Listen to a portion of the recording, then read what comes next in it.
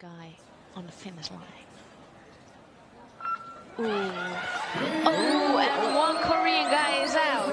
And it's fighting, so he can come back. We have one Korean in front, USA in second, Colombia in third, and Korea in fourth.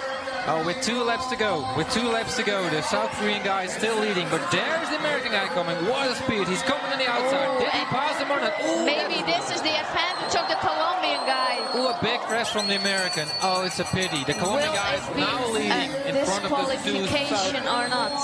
Ooh, the Colombian guy is winning this race now. He's taking a huge advantage of the crash. You see the Korean guys fighting for second and third, but maybe one got a disqualification.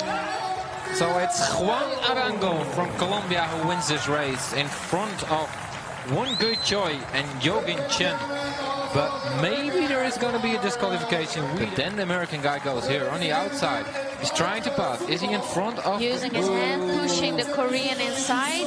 I'm not sure. I think it's his own mistake. He was not in front yet of the guy. But yeah, we are not judges, right? So we have to see what the judges will decide.